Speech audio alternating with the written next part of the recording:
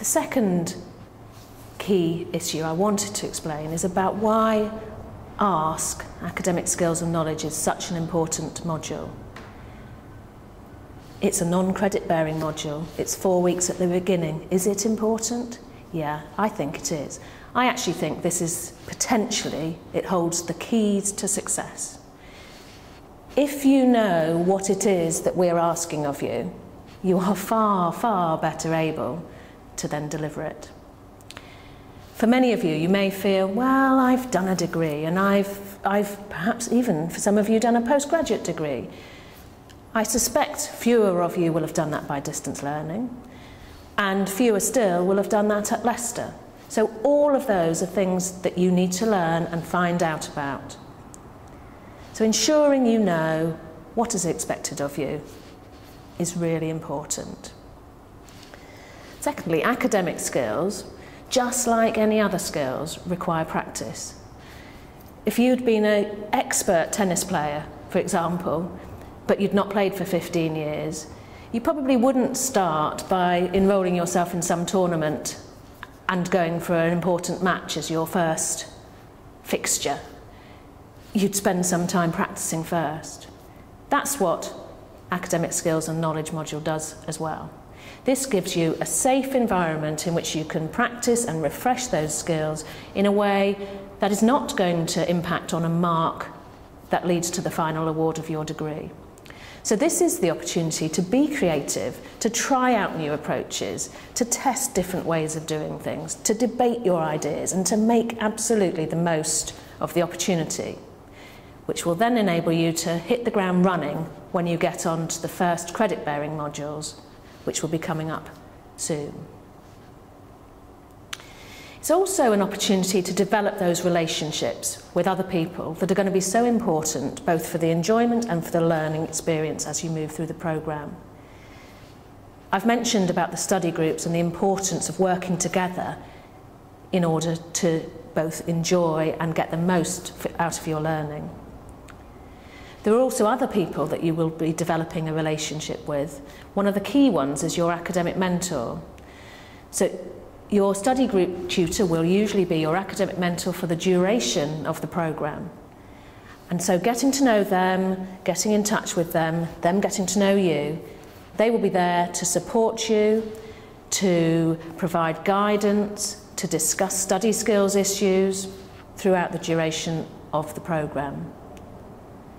Of course, occasionally it may be that your academic mentor changes if they were on sabbatical, but basically you will always have somebody there who will be there to support you individually throughout your time on the programme. So, what have we covered so far on the module?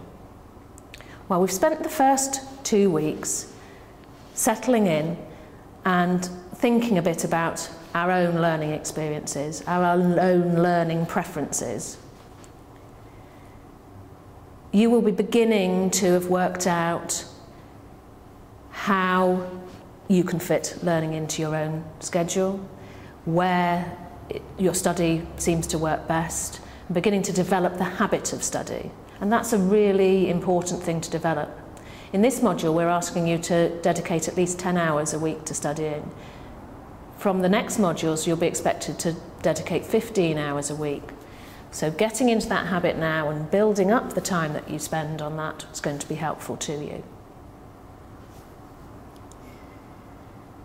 We've also thought about the kinds of resources that are available to you, and you will have taken a tour of the library and seen what's there. And that's another huge benefit of coming to a university like Leicester, where we have the distance learning library, and the library set up in such a way that there's an enormous amount of resources available for distance learners. So look at those videos, do the tutorials, look at what's there, because there's a vast array of resources that you can draw on and will be expected to draw on for the duration of your studies.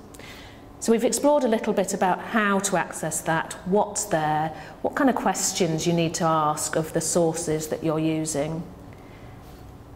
By all means, ask questions and clarify any problems that you're having in accessing materials.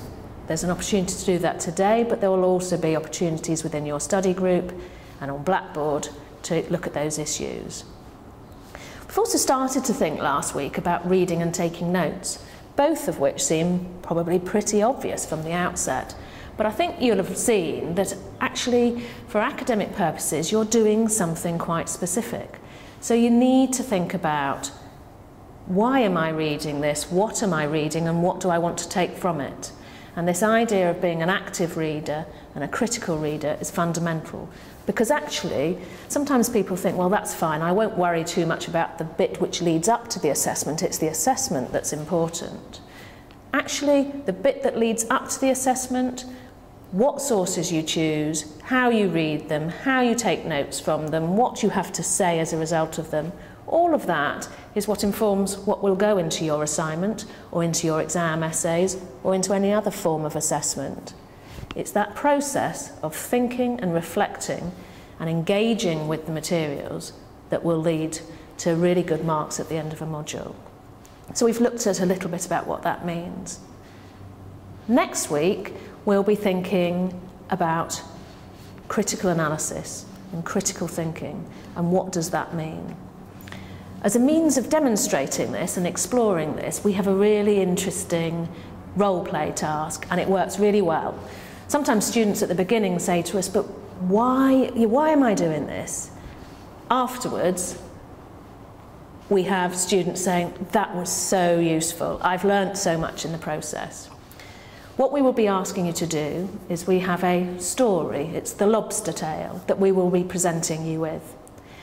And you will be split in your study groups into small stakeholder groups within that.